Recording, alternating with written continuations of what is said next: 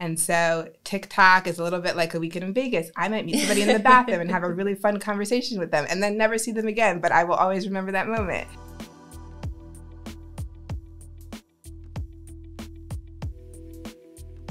Welcome to Copy and Art, the podcast. It's a pleasure to have you. Thank you for having me.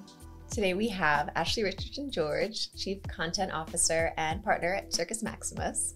So I'd love to hear more about your background, kind of what's your current role, how you got there. I have a really untraditional path. I actually started in news. I love that. I did the rebrand of MSNBC. Spike Lee was doing that, and I was a junior analyst. And that's when kind of social media was just really taking off. And I noticed that everybody was talking about our campaigns on Twitter. So I tracked it and I presented it to the executive team. And they were like, can you keep tracking this?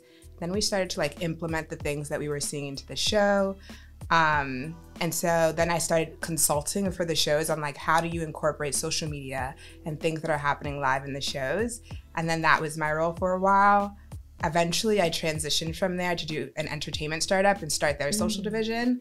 And then we had an entire creative services strategy team that did entertainment, films, and movies. We got to work on a lot of really great things like Get Out, Shape of Water, Call Me By Your Name. And then I kind of just felt like something was missing for me. It got a little bit too easy, and I'm a person that like really loves a challenge. So I wanted to go to a agency where I really could work up with startups because I knew eventually I wanted to do my own thing, but I just wanted to see how do you run a business from like Series A on. And so I was able to learn that there, take over the strategy department there, and then eventually become partner. And we get to work with a lot of great brands doing ethnographies like Gillette and Always. And so I have like a little bit of a bouncing around background, but they all kind of sync up eventually. You know, I feel like that's actually really common in advertising and marketing because I had a similar path where I started out in clinical research and then now I'm in healthcare, pharmaceutical marketing. But I've met so many people that I've even met a writer who used to be a teacher for circus performers, for students that were in the circus. So I feel like a lot of us come through kind of different channels, but like there's so much in the experience that like you're able to connect the dots, especially like from a creative perspective or a strategic perspective. Yeah, advertising is moving a lot towards storytelling. So like having the entertainment background and knowing what entertains is really helpful in that. And so we're able to approach content in a way that's more entertaining, a little bit quicker. People aren't as precious about the end result in entertainment. They just care about the story and how entertaining it is. So we've been able to kind of pull some of that as influencer marketing is getting more popular and people need such a high volume of content. The entertainment background has been super helpful in that. I love that you talk about storytelling because that's such a key part of what we do. And, you know, it applies to so many different aspects of the industry, but like, that's what people want. They want a story. They want something that's going to catch your attention and that they can relate to or that's interesting. And I can definitely see from the entertainment background how that's been beneficial because you've got all these different avenues of trying to reach people, engage with them, connect, move them to either, you know, stick with the show or do some other action. But it's interesting, especially with like social media tie-in and coming at that point and using that as a tool to kind of move and see how to change people's behaviors. Everyone's trying to take that like big brand playbook and then figure out how digital media works with that. And so the majority of the work that I did in entertainment was full spectrum digital media. So we're able to kind of like take a look at what that big brand statement is, and then we don't have to say that like 5 million times anymore. People get really exhausted of hearing that. And so we look for ways to kind of figure out different trajectories to say that on the different channels in different audiences. I always try to tell people that the channels are like places in life. Like I'm the same person, but every digital community is different. And so TikTok is a little bit like a weekend in Vegas. I might meet somebody in the bathroom and have a really fun conversation with them and then never see them again, but I will always remember that moment. Facebook is like multi-generational and your family's there, and Instagram is really like your friends and what you aspire to be. And so while I might be the same person, the things that I might do on those channels would be different. That's the easiest way for people who really like are like, I need a big brand statement and out of home and a television commercial to kind of understand and digest what digital content has become. I love that. I think that's such a fantastic analogy and just a great way to overview like what are the different platforms, their best uses, or like how they're most often used. Yeah, it's like it can be a lot of work. You need a lot of content these days. So it's also just like, who are you? What do you have available to you? And how can we make this work for you? I think a lot of times when we meet people, they tell us what they want the end result to be, but not exactly what their internal capabilities are. And so I want to build you the best content strategy and the best campaign for what you actually can execute with your media team. And the more that I know about that and the more that we're honest about that, the better that the work performs. Like, don't tell me you want this huge awareness digital transformation, but you don't have any kind of like performance team in-house, because it's not gonna work. And it's not gonna be sustainable even at if you all. give it a thought. So we just try to be like really honest about that, and onboarding and briefing. And sometimes they get like disappointed, but the end result is always better. Yeah, and especially if they are excited about something, sometimes a phased approach is better. Or like, let's take some baby steps first, make sure we're solid here before we're really jumping for that next What's stage. the budget? Maybe we do some testing and then figure out if you actually want to go with that tagline that has nothing to do with your brand. I can appreciate that, because I feel like here we're very similar. We want the best for our clients, and we also want to be honest with them about like what might work best for them right now. I feel like that's a really similar approach you take, but like I've seen how effective it can be, and I've seen how much like they appreciate that, instead of just being like, sure, we agree, we'll do whatever you want, even though you know it's not going to work. It's like, no, we do have your best interest at heart, and like, thank you for coming to us, the experts. We can help you figure out the best way to get those results. And it's great to develop that trust with them, because then the next time you can push a little further and push a little further.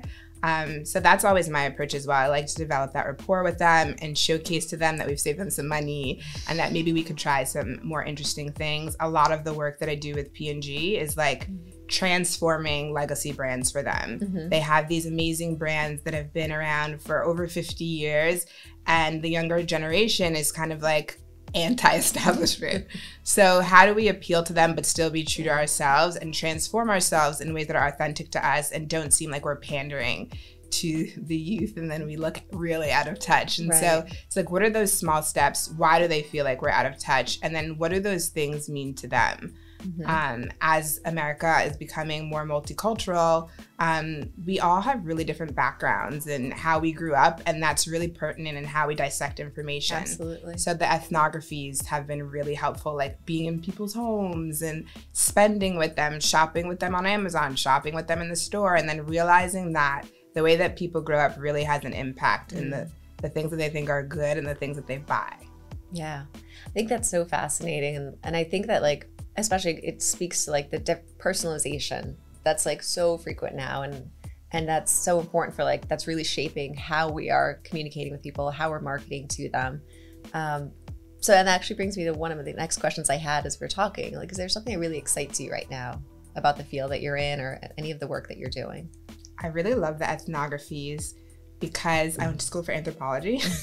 So I have a degree in anthropology. So that getting to explain to other people why something doesn't hit or why a word choice might be sensitive to a specific community. I think when you're working with bigger clients, the work that you do is not as exciting, but it has a lot of impact. And so getting to showcase talent of color for the way that they see themselves in the world has been really impactful for me. We got to cast a South Asian man for a Gillette campaign, and I don't think that was ever done before we had done it.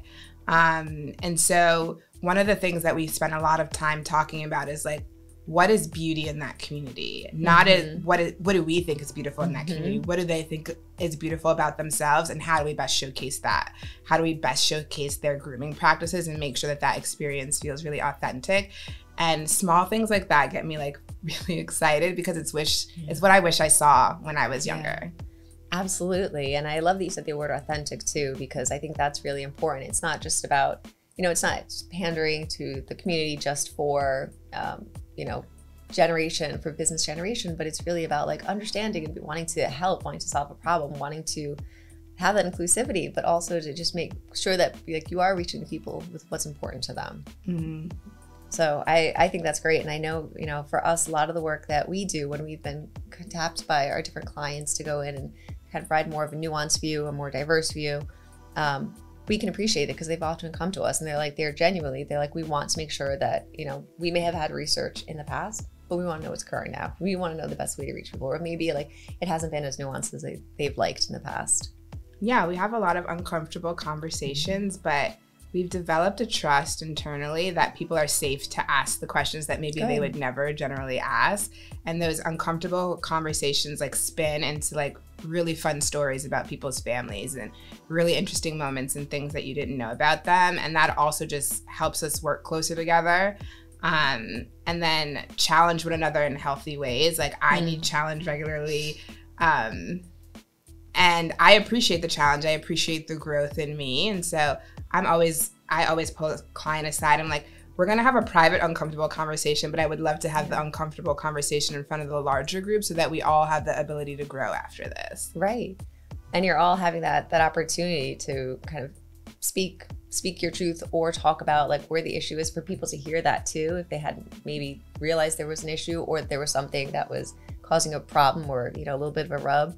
Giving that opportunity for everyone to be in the room. So important. And I'd love to talk, because I know we were talking about this in the pre-production stage. You know, speaking of the importance of seeing yourself, seeing people like you, seeing people like your friends, your family. I know your daughter has a project she's working on. I'd love for the audience to learn more about this. My daughter had come to me and she said that she was really interested in starting a business. I've held her off for about a year, but now we're actively working on it. She wanted to see herself represented in creative. She loves coloring. She's learning how to draw. And so she's starting a coloring book company. She has 3 books sketched out. 2 of them are in progress right now. She's working through the strategy and branding with lots of mom's help, but she's very opinionated about mom's thoughts. And we're kind of just seeing where it goes this year with her. She is very into setting herself up for financial success and not wanting to marry somebody for money or work at a job that she doesn't like. So she's like, how much money can I make that's not taxable a year? And can you invest that for me while I'm young? And then when I grow up, maybe after college, I can just buy my first apartment and then have some property and then move on from there. She like wants life options. She has a life plan. I wish that I thought of that really young. But it's kind of just exciting to see the world through her eyes and the creativity in her at such a young age. So I'm going to stop you there for 1 second. Please tell the audience how old your daughter is. My daughter is 8. She's just turned 8. That's phenomenal. And I think a true testament to the role model, like, or the model that you've showed her in what a woman can be, what we can aspire to, what we should be looking for. I mean, that's fantastic that she's already planning to have this business, get some investments, buy an apartment when she's older. I've been fortunate enough to work in workplaces that have been very open to me bringing her, and I'm very transparent. Like when I go somewhere, I'm like, my daughter, I'm a full-time mom and a full-time executive. My daughter, if she does not have school, she will be here. And I introduce her to everybody, and I make sure that she takes the time to learn their job and ask them questions about their life and how they got there. And so she's doing a little ethnography herself, and I really want her to decide what she wants her future to be as opposed to what I think that she's amazing at. And she really takes it to heart. She's on set all the time, learning how to take photographs. She learns lighting all the time. That's amazing. And she really is a creative. And so it's just exciting to see that growth in her and the fact that she believes that she can do those things, because there's so many amazing women. Circus Maximus is 60% women, so she gets to see a lot of really strong women doing very different things. That's fantastic. And I think that exposure at an early age to all different things is great, because, you know, oftentimes we have a strong internship program here, and, you know, it's important for us to be able to expose people to as many different types of opportunities that there are in our industry. And getting at that very young age, especially like from a business perspective, strategic perspective, creative perspective, is just going to be invaluable for her. I can't wait to see what she does. One day I'll work for her. And definitely when you have those books up, when their link is ready and they're able to send pictures, please do. We'll absolutely post that. You know, kind of thinking about like looking at her and like her future and what's ahead and kind of where you've come from, like what shaped you. Is there any advice you think that you would give yourself, you're 18, or to people her age or older? I think there's I credit a lot of the things that I'm able to do with my education. My dad always told us, like, if you invest in everything and anything, never be afraid to invest in education. And I went to private school on a scholarship and I took it really seriously, but it really taught me to think differently and to challenge and to public speak and to be a whole person who appreciates sports, art, music. And so I did put her in the exact same school that I went to, and I had the opportunity because I felt like it was core to how I think and how I see the world. And that's why I am the way I am. And I see a lot of me in her. So I thought she would thrive there. And when I was 18, I think I'm a person, I just had this talk with my dad yesterday, who kind of waits to check every box and feel really secure before I make a decision, even if I know what the right decision is. But I would believe in myself a little bit more when I was 18 because every job opportunity that I've had, I've created. The position did not exist. I saw opening, I saw that something needed to be done and I did it. But I always felt like I didn't belong there even when I did. Right. And regardless of the awards and the accolades, I always just felt a little bit like an imposter. I also, when I was in my 20s, looked like a teenager. So I had a lot of trouble getting people to like stop thinking about what I look like and take what I was saying seriously, which all women do. And so I always was like very in my head about how people perceive me as opposed to focusing on my growth possibilities and just what I wanted to be. And so I would tell my younger self, like, you're capable in any room and just go for whatever you want to do. Love that. I love that. I think there's this element of, you know, not to be fearless, but to be bold, right? Yes. Go for it. Be bold and believe in yourself. And I think that carries us, you know, a long ways a lot of the time, because sometimes it's innate. I'm sure there's even like what you've done in your past, your achievements, it's just that belief, even if it wasn't as strong, but like, yeah, imagine if that was really like prominent and known early, how far, even farther you go. I'd be such a different person if, like, what I realized in my 30s, I just believed, everyone always saw it in me, but I'd be like, okay. Right. It takes a while for you just to believe in yourself as opposed to just listening to the things that people are telling you. Yeah. And I will say there's a certain kind of magic, there's a certain confidence, especially the older you get and the more secure, and you can look back and say, I wish I knew this earlier, but it is really nice to come to that realization at any age and just say, no, I actually, like, go me, I'm pretty fantastic. I was able to overcome so much, or I was courageous in this situation that could have been really difficult. So. One of the things that someone gave me feedback about myself is like, you don't introduce yourself well. And I was like, what do you mean? She's like, you kind of just like, I'm Ashley, I'm a partner at this agency. I oversee these departments. She's like, you have done amazing things and you have had amazing clients and you have done things that like nobody else has done. You've created different creative categories. Right. And you just introduced yourself like, hi, I'm Ashley. And so I always let her introduce me. But that's like another thing that I'm working on, like being able to celebrate yourself without feeling bad about that. Right. And I run a women's club at our agency, and we do a lot of feedback with one another just about our growth, how we're presenting ourselves. We make what we call our own boardroom of people. Love it. And I just wish that I had that when I was younger. So I'm just giving them this perspective of always like, what do you want to be in the next 5 years and how do we make that happen? And it's just great to see all of them grow. I feel like they're my baby. Well, look, and I think about like, even with your daughter, like how the one achievement that at her age, she's thinking about this and she's got this like focus and this drive. That's amazing. So absolutely passing that on to other women, please. It's funny, I have a friend who is not good at taking compliments. She'll bake something absolutely amazing. It's stunning, looks like it'd be on television. And she's like, oh, anyone could have done that. It's like, no, but you did it. You did it. Yeah. So we're working on just say thank you. Yes. Or take the cocky approach, which I like sometimes, which is like, I know, right? I'm socially awkward. I'm like, my daughter is like, thank you. I am good at that. Great, good. I love that. I love hearing that. We're working on my friends. I'll get to it there. Yeah, I would love to know, like, if there's been anyone that's been impactful, influential in your career. I know you mentioned your father and like him stressing education. He's my number one supporter. I was raised by a single dad. My mom died when I was little. And so he has been my number one pusher. I think I also came in advertising at a time where like women weren't very friendly to one another. And so I never had that mentor that really participated with me or gave me feedback or helped me, a lot of the women in my life actually were like, you can't do that, or you don't deserve that money, or you don't belong here, because there was really only space for one of us at that time. And so my dad has always been the person that kind of like lets me go, encourages me when I feel like I'm an imposter. And we're really close. I call him like twice a day. He works in the industry as well. And so he's able to kind of assess what's going on and be that person for me. And now that I'm in chief, I have like a resource of people that do that for me. But it's taken till I'm in my late 30s to get that. I've been just like putting my head down with my dad for a long time.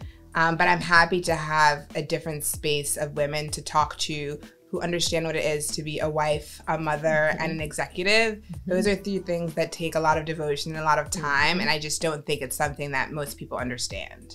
Yeah, we've met a few of the women from Chief. I know Elena's a member, and they're just, it's so fantastic because you see a lot of like, I see a lot of myself, I see a lot of like my friends, people in that who, that there are women who, like you said, love what they do. They love their family. They love all these interests and hobbies. And it's like finding the ways to balance and having that support network to guide you, provide recommendations, even just to kind of vent or network with sometimes is really fantastic. They've been amazing. We spend a lot of time balancing. A lot of them have 1 or 2 kids, I've noticed that.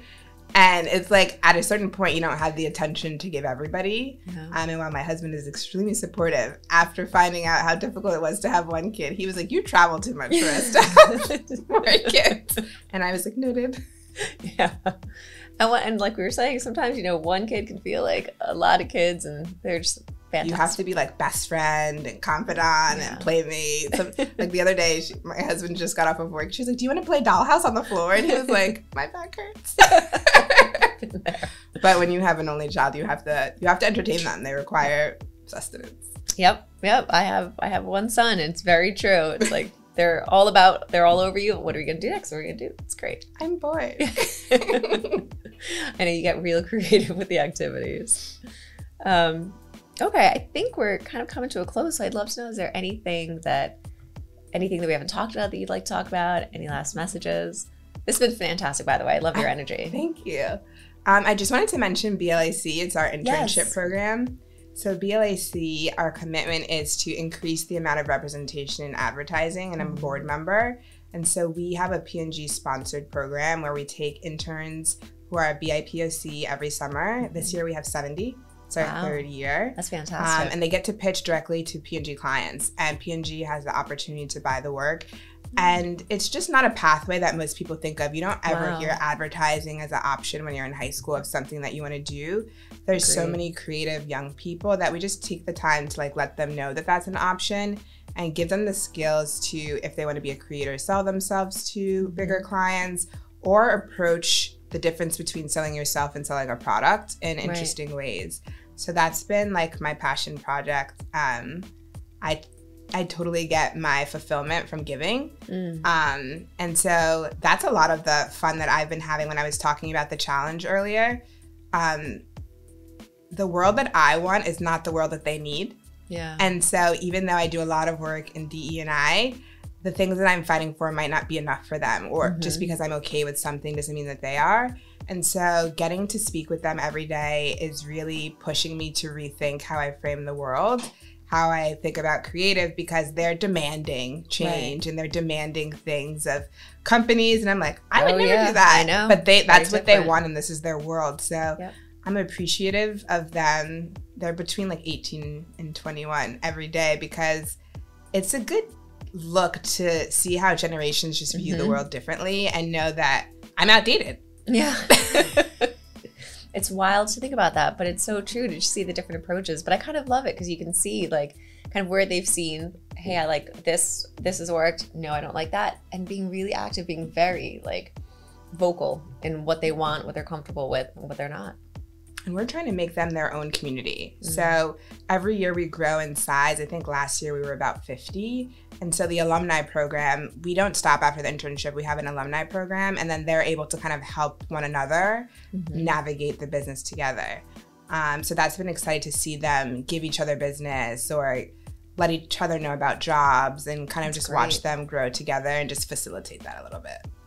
Fantastic. And how, if someone wants to learn more about this, is there a website they can go to? I think it's blacinternship.com. Okay. Fantastic. But it's great. The creatives are great. And I think like you guys have interns. It's just like great to have interns and get new perspectives. Absolutely. Absolutely. And to be able to like answer those questions, because like you said, you know, it's not often that we really understand about marketing advertising as a field, or like just having the exposure to it. Because I know even knowing about it, but when you're actually in it and seeing like all the different opportunities for how you could work in the field, you know, it's a really rare opportunity. So like we love doing that. We love the art internship program. This sounds like a fantastic opportunity as well. So yeah, I know they must be excited. And you have a really significant number of participants in there too. It's a lot. They broke my LinkedIn recently. Yeah.